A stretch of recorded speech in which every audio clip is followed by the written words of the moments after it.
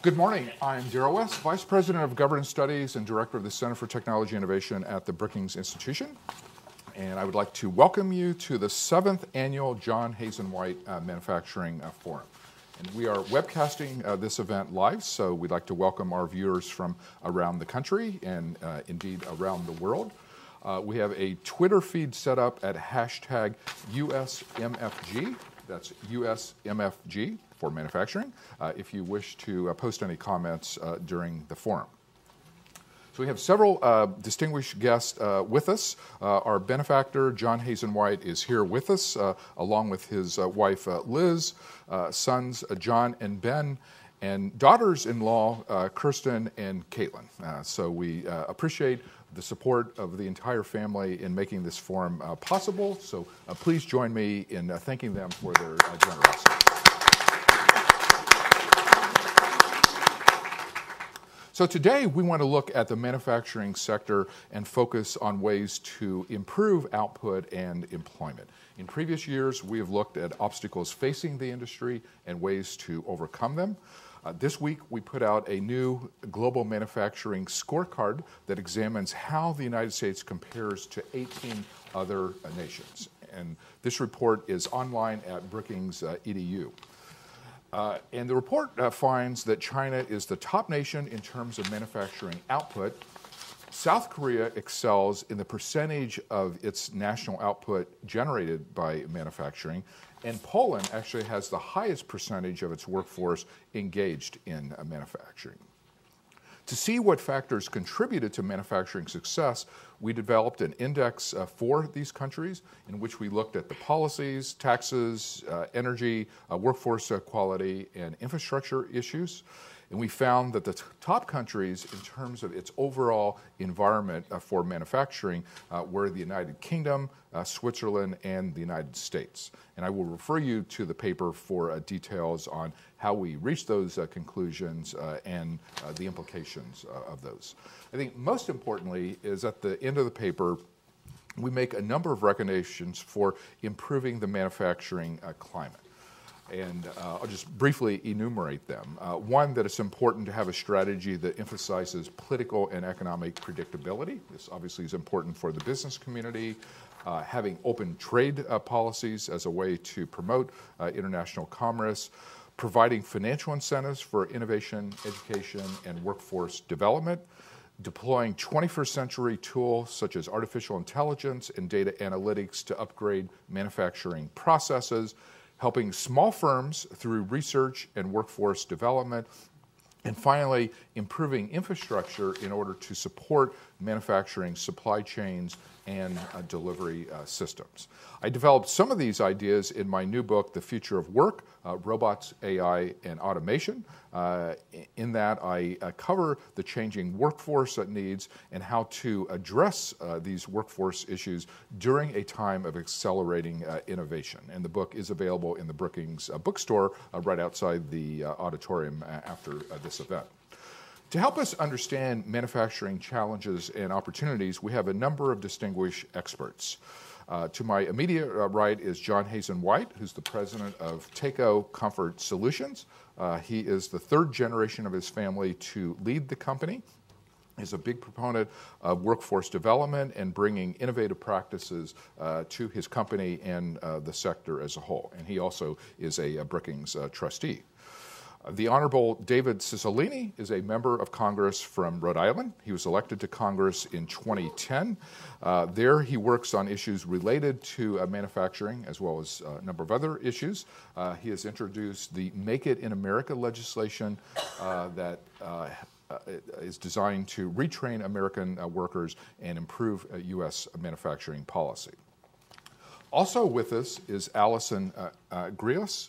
She is the president of Women in Manufacturing. That is a national trade association focused on supporting and promoting women in the manufacturing sector. She also is the vice president of membership and association services at the Precision Metal Forming Association. That is a trade association representing the metal forming industry. So I want to start with Johnny. So one of the recommendations of our report is the United States should pursue a strategy that is predictable and follows open trade policies.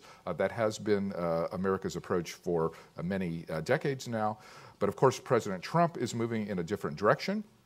He has imposed tariffs, and he's talking tough with China, Europe, Mexico, and Canada. Now, you are on the front lines of manufacturing with your firm, Takeo Comfort Solutions. How is his tariff policy and general trade rhetoric affecting your company? Well, as I've talked about over the years at this event, the one thing we don't do is chase cheap labor. We don't move around the world for the purpose of low labor. But in the manufacturing business, it's critically important to be sure we are, at least in my segment, critically important to be sure we're able to purchase material at worldwide best price, because it's a huge component of our P&L. So the tariffs, I haven't agreed with this concept, since the campaign, frankly, because it's concerning. A huge amount of a huge portion of the cost of most of my products is material purchased from China. So on two fronts. Number one, this will, and I want to circle back to the whole issue in a second, but this will cause companies like Takeo to have to raise our prices and pass some of this cost on. We can't absorb what's being proposed here. The second thing is it's going to cause companies like mine to need to source elsewhere. So whether we go to India or Mexico or Brazil or wherever, we're going to need to now invest in more sources of supply, and that's very costly to a company like mine. If there's one thing I've learned about President Trump is he's unpredictable. And I don't mean that in a derogatory sense. A lot of some might take it in a derogatory yeah, sense. whatever. You can count me in that group. Seriously, David. Oh, but I think a lot of let's wait and see what happens. He's one of those where you got to wait and see what the end result is, and who knows if this will really flow through. But I think it is concerning. By the way, I highly recommend to you folks to read this book of Daryl's. It's a great read. It's an easy read. I read it in Lafayette Park the other day. What could be more appropriate? Reading my book right across from the White House. Read anything in a day, right? Yeah, I'm sitting in front of the White House. So let me bring Congressman Cicilline into this. So you have worked on trade and manufacturing in Congress. What role should members play in trade policy, and how is Congress dealing with Trump, particularly on tariff issues? Well, we have a number of proposals that have both been enacted and are pending before the Congress to help rebuild and strengthen American manufacturing. So Congress clearly has a role, and while we're doing that, the president is engaged in this tariff effort, some call it resulting in a trade war. But I think one of the challenges is that, in the normal course, presidents kind of go through this consideration of tariffs in a very kind of deliberate, thoughtful way, where you bring in your economic advisors, your trade representative, you sort of understand what are the implications of a tariff, what's the likely response to be, what's the kind of aggregated impact on the economy, both in this country and around the world, and you make judgments, very careful judgments about how to impose tariffs to respond to a specific problem. I don't think, many of us don't get the sense that sort of deliberative process happened, and that the president uses tariffs more as a way to kind of make a political argument.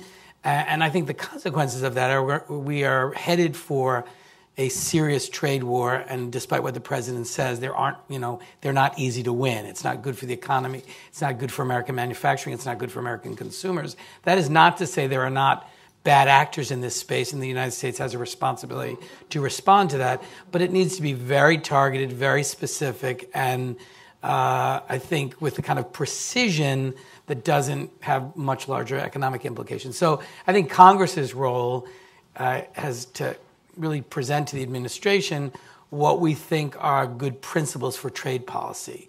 And then it's the president's responsibility to negotiate trade agreements that achieve those principles.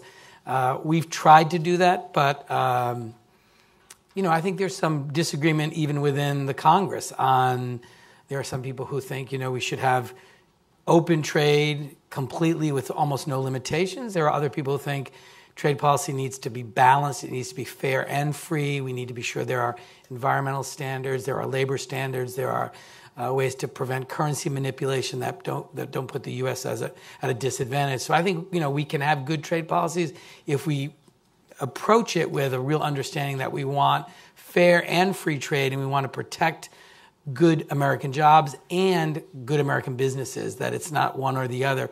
We can have trade policy which achieves both. Okay. So, Allison, you work on issues of interest to the metal forming industry. So I have two questions. First of all, what is the metal forming industry, just so we understand what it is you're working with? And then secondly, how are Trump's policies affecting your particular firms and sector? Sure. So I work with the Precision Metal Forming Association. We are 75 years strong, and we represent nearly 800 individual companies, most of which are small to mid-size, most of which are family-owned, privately held businesses that very much are being impacted by these recent decisions as they relate to steel tariffs. There was this bit of relief and kind of excitement around tax reform as it happened. Companies were feeling excited about capital investments that they could make in their companies. They felt like it was a great position for them to be even more competitive. And sadly, these tariffs have completely undone what was that excitement and that certainty that our small to mid-sized manufacturing companies had. Our members have been very vocal and are now part of a coalition actually trying to take action and build awareness about this impact of the tariffs. Making companies, sadly, now less competitive globally, where material, as John said, is a large part of their cost. Our metal forming industry, metal form companies, for the most part, are making stamped component parts that are parts of assemblies that are on other automobile appliances in the country. And metal for them is such a large piece of their piece price.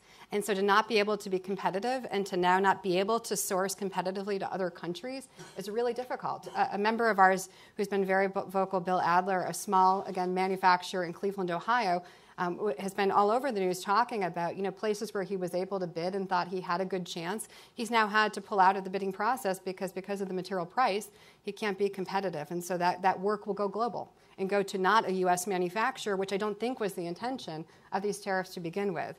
So we're trying to get our members to be vocal, to share that impact. Obviously, we talked this morning about numbers in our pre-con, and hopefully we can gather that data of this larger impact beyond just our small membership.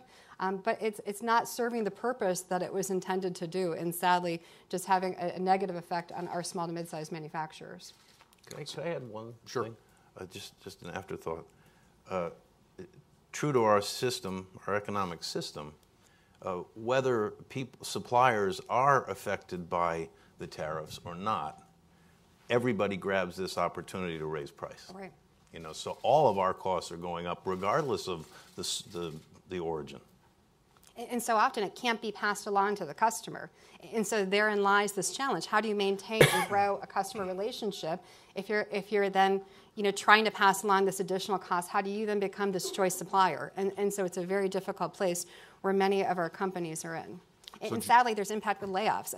I think it's been shown in the media over the last few days. This is causing small to mid-sized and large-sized companies now to have to look to layoffs, to now smaller size their organizations and their companies, which, again, was this really meant to be the impact? No. Right. Could not be. Johnny, let me come back to you. So in my book, I talk about using things like AI, robotics, and data analytics to upgrade the manufacturing process. So how is technology changing manufacturing, and what have you done in your firm to introduce technology into manufacturing processes? Well, the AI, artificial intelligence, part of this kind of spooks me a little bit. I was at a friend's house the other day, and he has an Ecobee thermostat, which is rigged up somehow with Alexa. Oh, yes. So when I came in, he said, "Alexa, play Willie Nelson." So the house was full of Willie Nelson. So I'm thinking to myself, this thing's listening. Right? Not a good thing, in my opinion. But on the robotic part of this, we've been investing in productivity for years, since I was running the company 25 years ago. And as a result of the efficiencies brought by investment, it's not robotics to replace jobs, in my case.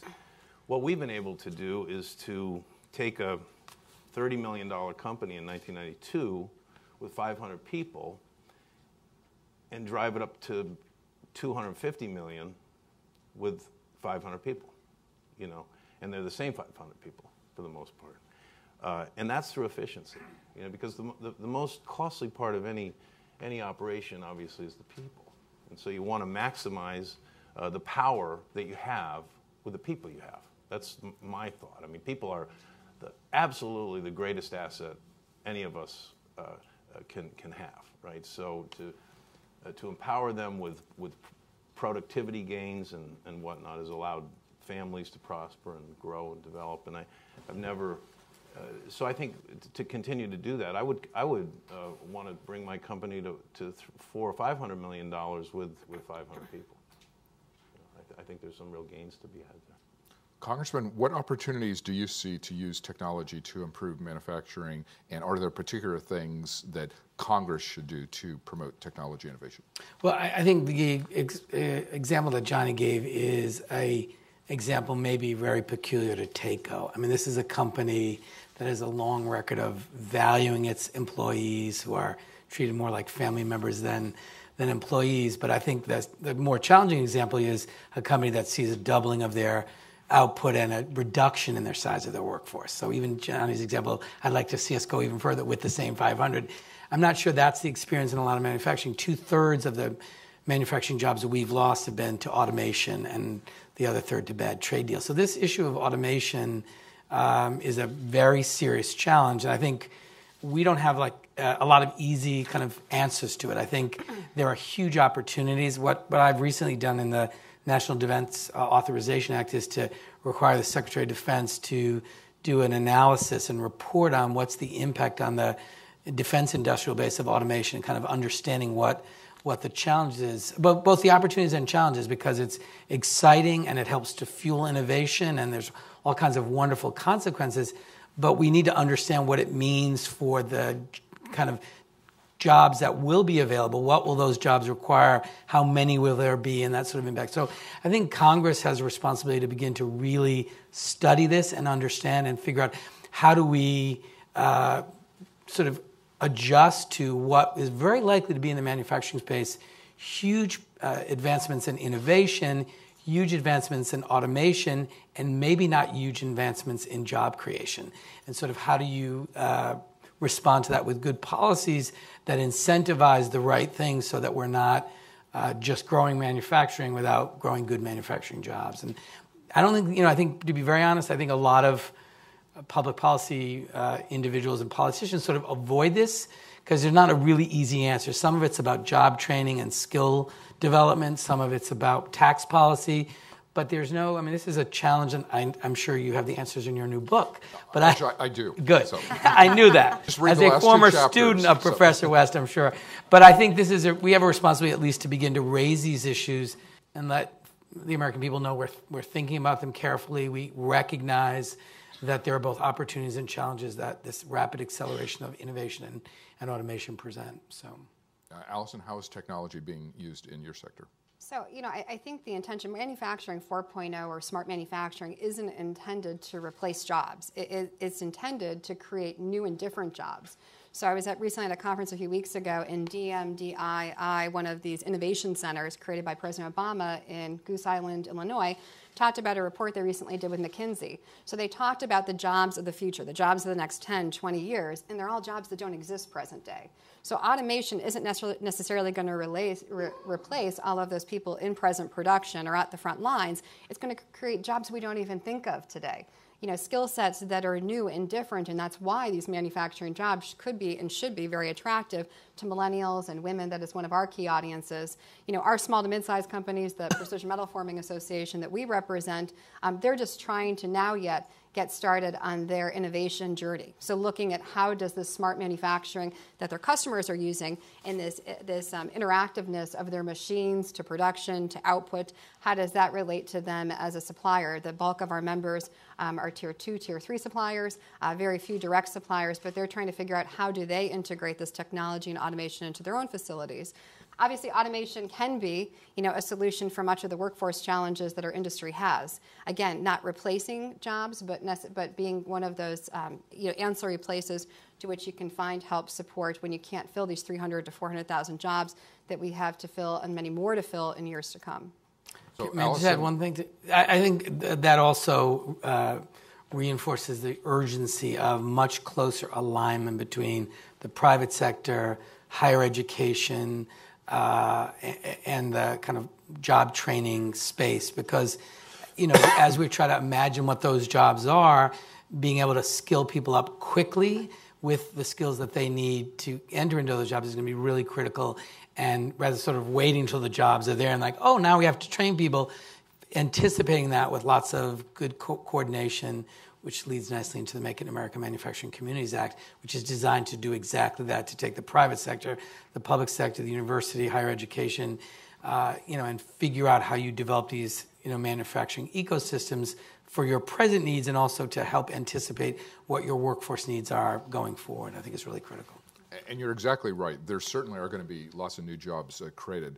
In the short run, though, the challenge is going to be many Americans are not going to have the skills for those jobs. So it does place an emphasis on workforce development and retraining.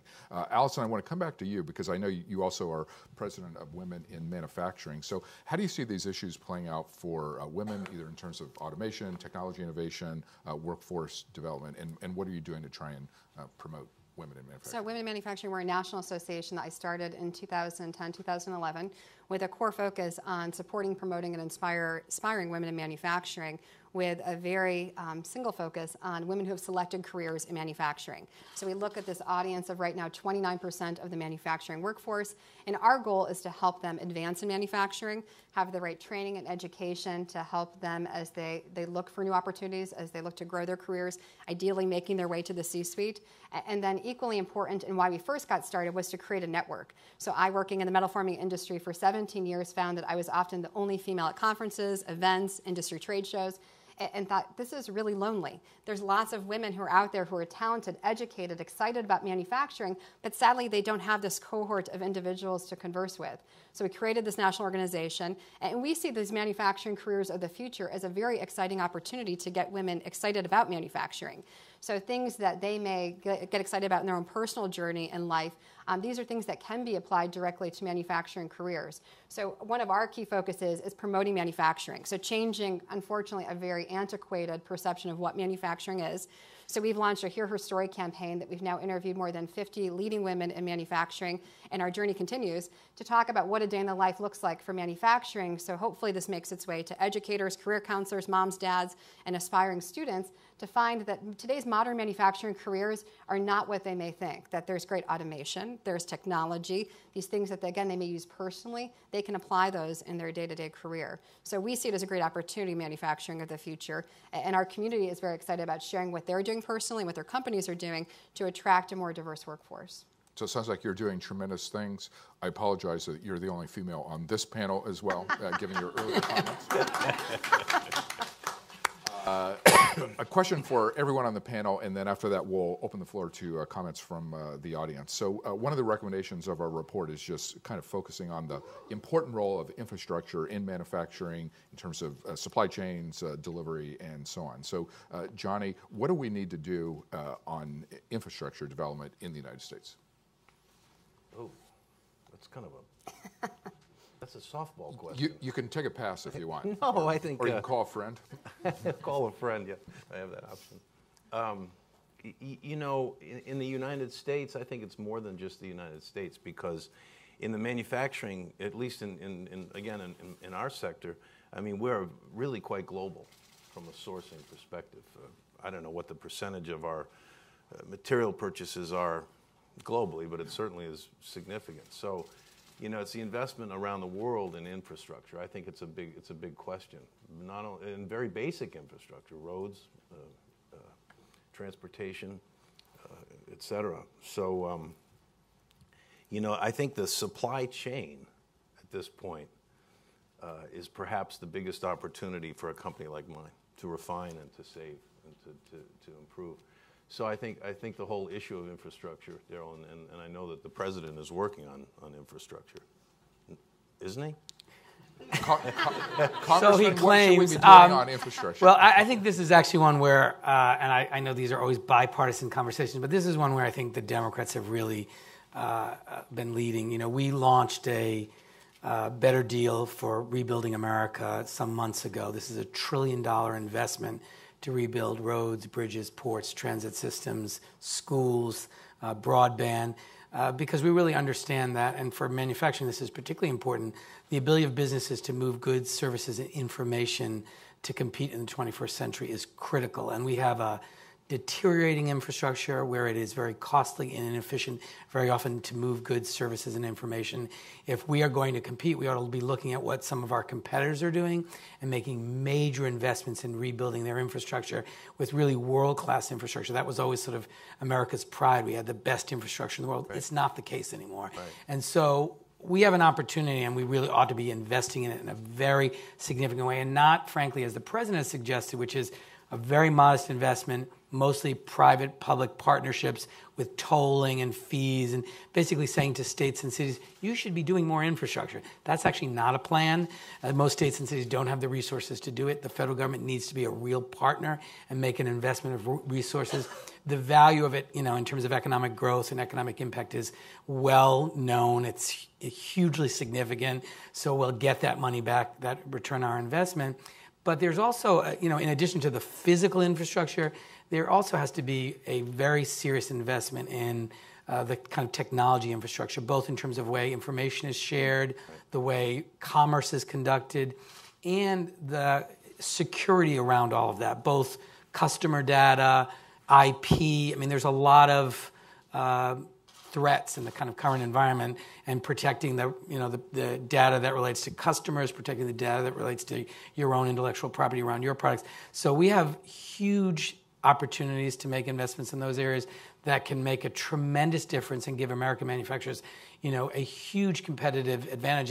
If it suddenly becomes cheaper and easier and faster to move information and goods in the U.S. than many of our competitors, that's a huge benefit to the American people, to our economy, and to American manufacturing. So this is one where there ought to be bipartisan support to get it done. The plan we put forth will create 16 million good-paying jobs, will have a real impact on our economy. And it was, sadly, it was always sort of a bipartisan issue. Everyone sort of had infrastructure needs in their district.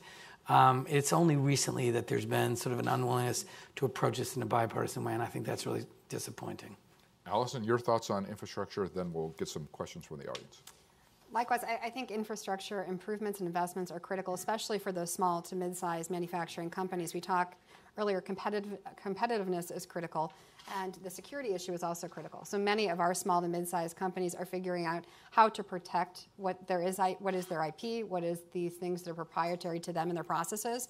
So if we can support in some way this better protection for companies of all sizes, and looking at cybersecurity and how do we combat that, and how do we deal with protecting, what it is that their ingenuity that's supporting in the U.S., it's critically important. Okay, let's open the floor to questions from the audience. We have a question right here up front. Yeah, one of the key issues that was brought up was material cost, driving up costs. You have to import your material. It used to be most of the material was provided available. If we could get a microphone up here, please. And what is the prospect of getting some of those material providers back in the United States? Steel for stamping used to come from the United States. Right. Okay, so the question was on terms of material costs. So anyone? So, You can go first. yeah, I would say that if in my case, I can really talk about anything, but I would go here, right? In my case, a tremendous amount of my material cost is in cast iron and cast stainless steel. Okay, over the years, and maybe rightly, we have regulated that source of supply out of business. environmentally, and so we're forced to purchase, outside. There's some of that still, not steel, some steel still made here, but as we all know, that you're from Pittsburgh, right? We know what happened in Pittsburgh. Yeah, I'm from Erie, so Okay. Yeah. the whole, So, I think we've regulated some of that out of existence, and I don't see that necessarily coming back. I would just add one thing. I mean, there is, the only experience I have on this issue is really around the Buy America provisions, in which we require certain purchases to be made by purchasing goods made or manufactured here in the United States.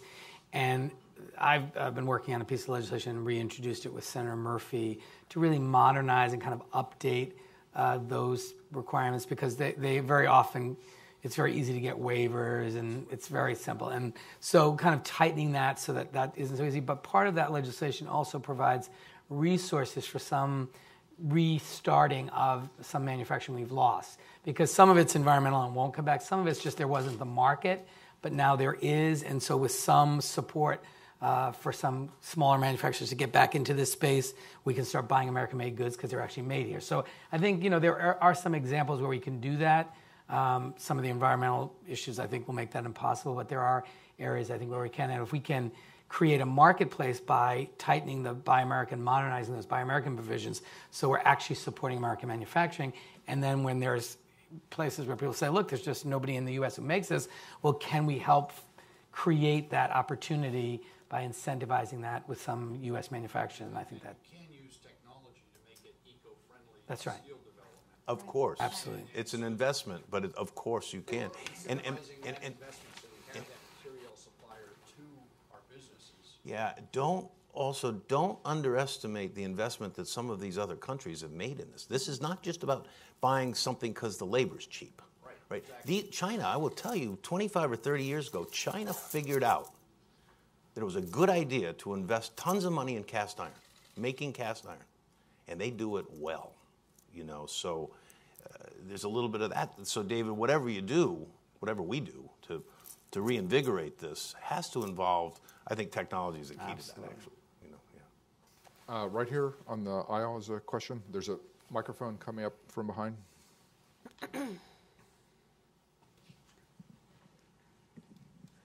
Good morning, ladies and gentlemen. Happy to see you, Congress Cicely, Hazel, and Cicely. My name is Rosemary Segel. Can you talk straight into the microphone like this?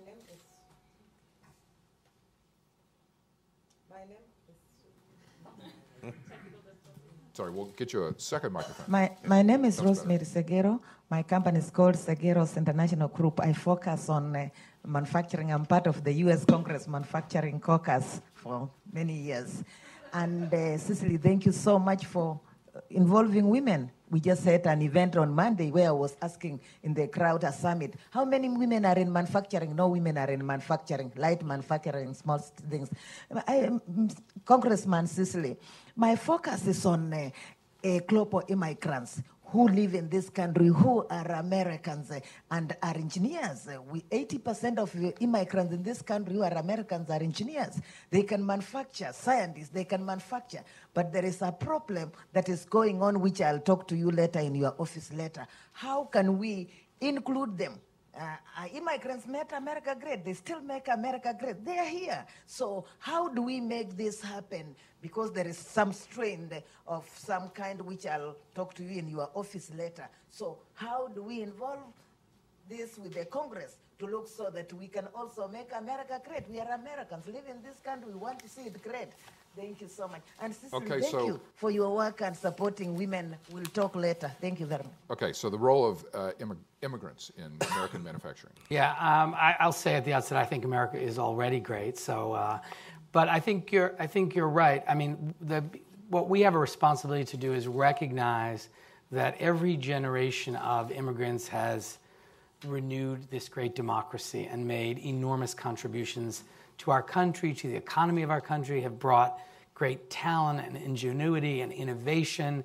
And to the extent that we're not tapping into all of that talent, it is at our own peril. And I think the first thing we need to do is pass a bipartisan comprehensive immigration bill. So we make sure that folks can, work and contribute and come out of the shadows. And, we have a piece of legislation that has been introduced that has been always enjoyed bipartisan support. If it came to the floor, it would pass. The Speaker has refused to bring that bill to the floor. But I think, we have a responsibility to fix our broken immigration system and to be sure that we have the opportunity to continue to be a place where people come to build a better life for themselves and their family and bring enormous talent. And this is a challenge because we have, as you say, people who come with incredible skill and very often can't work because they don't have the proper documentation, the proper work papers, whatever. That's, those folks are now going to other parts of the world, which is a real disadvantage to the U.S. We want to be the place that those great scientists and great engineers and great innovators think about coming to create a company and create jobs and success. So this is an urgent priority, not only for the kind of humanitarian implications of having a broken immigration system. We're seeing that play out every day, but also because of the impact it has on short-term and long-term economic health. So I think you're 100% right. This gentleman right here has a question. There's a microphone coming over to you. Thank you. I would like to ask, how do you see China 2025 could impact the future of U.S. manufacturing and competitiveness? And do you think positive, negative, or why the U.S. should be concerned about it?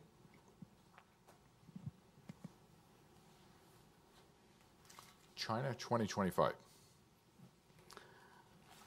I'll speak to it. I think, look, China is a competitor to the United States in the area of manufacturing. There's no question about it. They have invested in developing a strategy around it, a very kind of specific and detailed strategy. They, of course, have the advantage of being able to execute it in a kind of, because of the central control of the government and virtually unlimited resources to sort of execute it.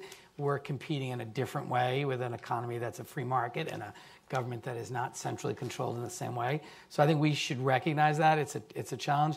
They're also very focused on making sure that they expand their markets and make the kind of the transportation of their goods easy. And I think we will continue to have a huge competitive advantage in terms of innovation and the kind of design and sort of creative component of manufacturing that the U.S. still is a pioneer, a leader in. I think it's going to take a long time to catch up, but it's not a position we're going to hold forever if we're not careful. So investing in STEAM and STEM and investing in, career tracks for young people who want to think about a career in manufacturing and in engineering and math and design and understanding those kind of intersections.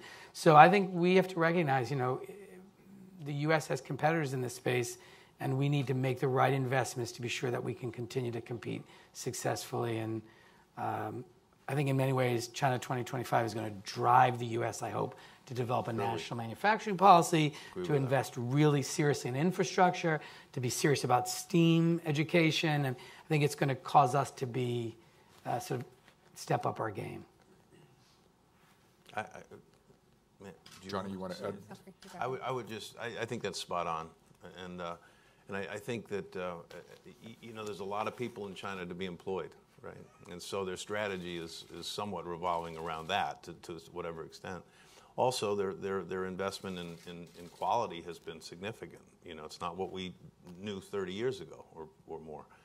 And so I think there's always going to be things that, if you want to take China, you can say this about any place, but there's always going to be things that they do better than we do, or that we don't do, that supplement what we do.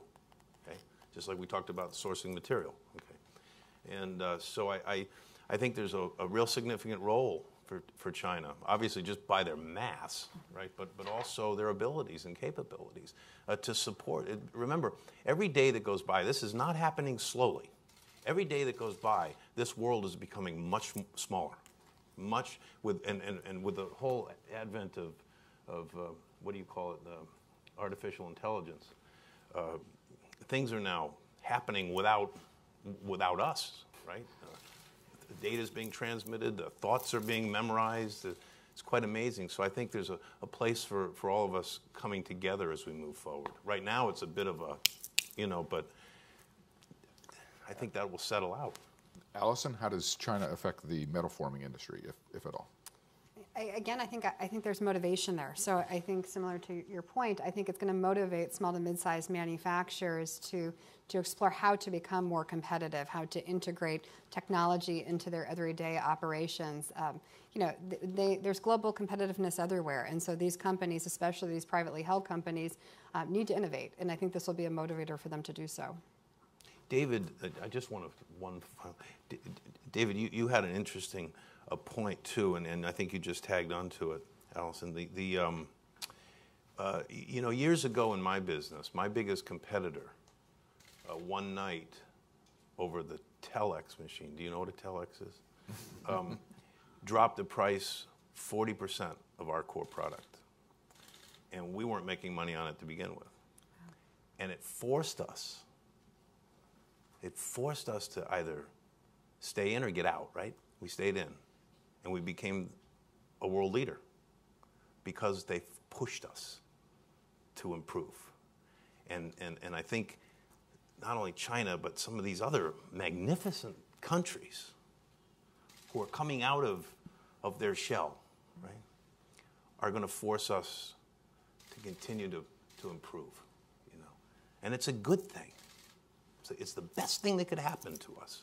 So I think there's a real partnership there, in what's happening. Okay, other questions? Sorry. In the back, there's a microphone coming from over there. Hey, good morning, Mario Rubello. First, two-part question. First part is for Congressman Cicilline. And if you could hold the microphone up. Sure. If you tell us where you're from. Yeah, right? Where are you from? From Providence, Rhode Island, Fox Point. Two-part question. First part for the congressman, my congressman. What should be the role of states or cities in advancing U.S. manufacturing, knowing that we have some speed bumps here at the federal level and also within Congress? Let's admit it. But what are some of the things that states and cities should be doing to address these issues? Because I think that's very important. Then the second part is for John, knowing that you're in a high-cost state, especially for manufacturing, and there's very little of it in Rhode Island. We need more of it. What would you say is really the one or two things on a go-forward basis that both the state and the city need to do to really help you move to that $500 million growth of your company? Because I think so it's a two-part question, but still related, and we just would welcome your input. So I would say for states, at least for the New England states for sure, listening to what manufacturers tell you they need to be successful and grow, for sure addressing the issue of energy costs, a very big issue for manufacturers, particularly manufacturers that consume a lot of energy. So being smart about investments you're making to increase your ability to access low-cost energy and reducing the cost of energy. I think two is workforce development, making sure that you are really investing both in the kind of career and technical schools and early ways to kind of change, as Allison said, sort of the old narrative about what manufacturing is, so young people think about a career in manufacturing. I think we're getting out of a period when people thought manufacturing was dark and dirty and unhealthy and unsafe. And if a kid came home and said, "Mom, Dad, I want to be a manufacturer," they said, "No, you're not." We have to change that, and we can do a lot in our education system and career and technical schools to change that. But investing in a really serious job training and education program that has a manufacturing track to it. And then I think thinking about what are available at the state and local level in terms of economic development tools and tax policy and enterprise zones to create spaces to bring down the cost of manufacturing. Maybe one of the only good things, in my view, in the tax bill that was passed by the Republicans in the House was a provision that allows the designation of enterprise zones in communities that can really be used to help support manufacturing. So I would say those three areas would be the three priorities I would recommend. So I think it's an interesting question. What can cities and states do? As we've begun to evolve TACO over the last couple of years, we've hit this period that I call a threshold period where we must now jump to a whole different company than we have been for the last 30 years. So we brought in some outside consultants to work with us, a guy from Detroit named Larry Simon, who, in my opinion, has been one of the greatest blessings that's ever walked through the front door. And the reason is because he's forced us to think differently. And so we're turning rocks all over the place. And I'm going to answer your question just really, really basically. From my standpoint, I've never been a big fan of having the government involved in what I do. But I do find in the past 6 or 8 months that we've begun to ask the questions. How can you help us? I get Alan Fungen, the mayor of Cranston. We're the largest employer in the city of Cranston. A couple of months ago and said, what can you do to help? Well, they changed our property tax program, right? Not bazillions of dollars, but you know what? Every bit counts. And it's a matter of thinking differently. So now we've gone to the state, and we've brought in the economic, the commerce people to see what the state can do. I don't know what's there. I've never looked. I've never asked. But I think that in the state of Rhode Island, when you have a TACO, okay, who's one of the last, remaining manufacturers of its size, employing that many people, it's in everybody's best interest to find ways to help it stay there, because it is a high-cost state, and look, I was born and raised there. For me to run a business there is not so complicated, but to bring somebody in to that place, it's a very small state with, and quite interrelated with one another all over the place. And so it'd be hard to have somebody bring their business there and get it. I was born and raised there, so I get it, right? I'm one of those, probably one of the parts of the problem. But small state with big ideas. Small state with big ideas and a couple of big fish in that little tiny pond, right? But it's a matter of asking questions, and they're coming forth. That's a very basic answer, but... Allison, your thoughts on what states and cities can do? Well, I think likewise, it's about partnership and communication. So as you talked about kind of seeking information, going to kind of the state level and figure out what are those programs and activities that we can do to perhaps get funding to be supplemented. Yesterday at our headquarters in Cleveland, Ohio, we had someone come from TAC asking how can we reach your small to mid-sized members in all of the states to talk to them about how we can help save them $75,000. So there's programs like that all over the country, and sadly there's miscommunication and a lack of communication between agencies in the state and federal government too often to these manufacturers to help them be aware of all of these opportunities to save money, to cut costs.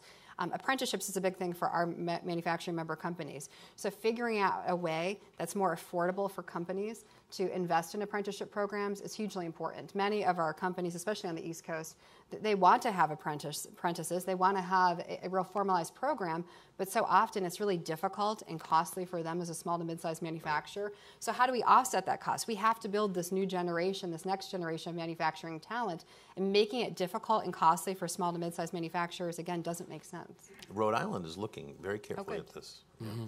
Okay, we have time for one more question. There's a gentleman right here on the aisle. There's a microphone coming over to you.